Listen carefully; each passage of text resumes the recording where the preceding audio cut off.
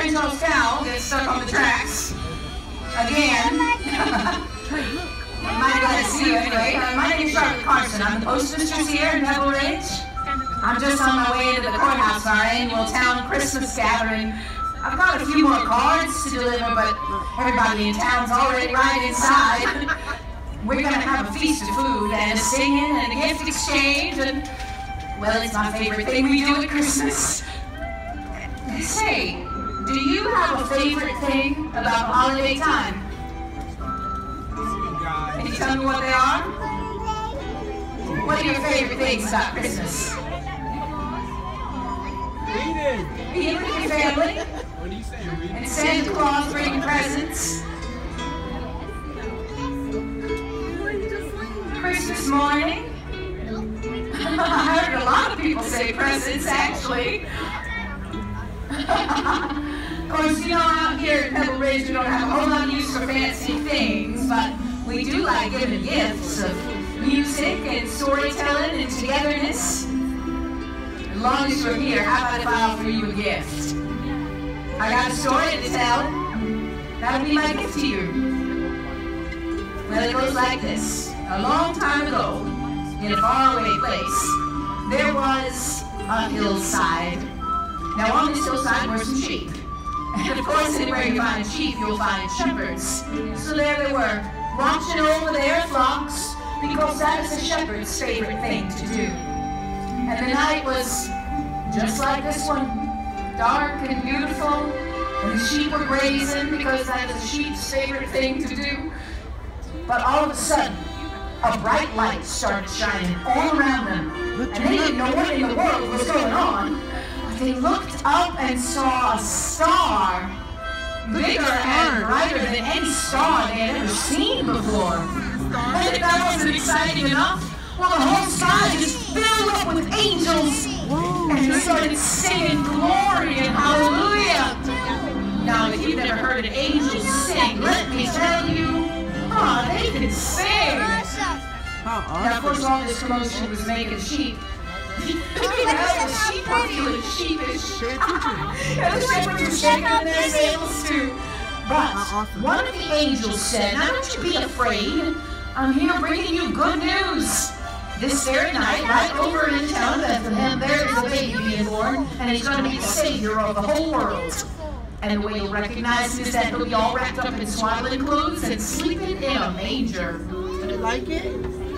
Now, when the angels gone on their way, the shepherds got to thinking, and they said, for all this fuss to be made over just one little baby being born, maybe we ought to go see for ourselves what it's all about. But first they went to the sheep, and they said, now little sheep, we have to go over to Bethlehem, and we need you to stay right here and be good until we get back. Can you do that? And the sheep just looked up and said,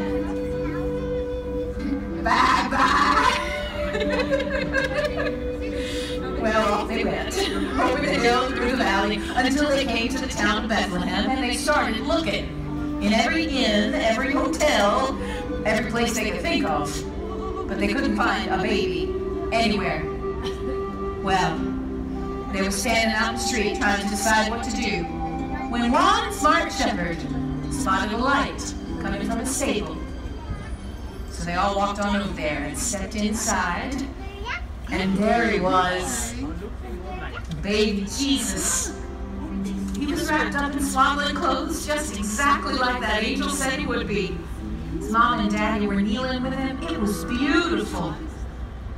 But the shepherds said, now can this really be the special baby that the angels were talking about? This is a very humble beginning. But about that time, they caught sight of 3 wise men coming up. Not just wise men. Now these were powerful rulers. They were kind of men who were used to having everybody bow down to them. But do you know what they were doing? They were bowing down to the baby. And they brought him gifts. Gold and frankincense and myrrh. Looks like he's dead. Gifts for the baby Jesus, just like the ones we give today. Look at those. Do you know why we like to give each other gifts and presents at Christmas time? They make him feel better. It's to help us remember that night long ago when God gave us the gift of His Son. You know what's even more amazing? That baby grew up to be a man who would offer you and me the gift of eternal life. Now that is the most priceless gift of all. Well, folks, that's my story. What you think?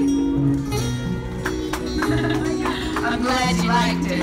Oh, I hear the piano warming up inside. I don't want to miss the singing. And I see a light waving up ahead. That must be Conrad and Robert have made some progress. We're getting your train on its way. You know, these Christmas cards, they only come around one time a year, but I think it's up to us to keep the Christmas spirit going all the rest of the year through. So you remember to be kind to everybody you meet while you're traveling along your journey. And come on back and see us any old time. Everybody here at Pebble Ridge loves you. But God loves best. Don't you forget that. I suppose there's one other thing I ought to say before you go. Merry Christmas, everybody!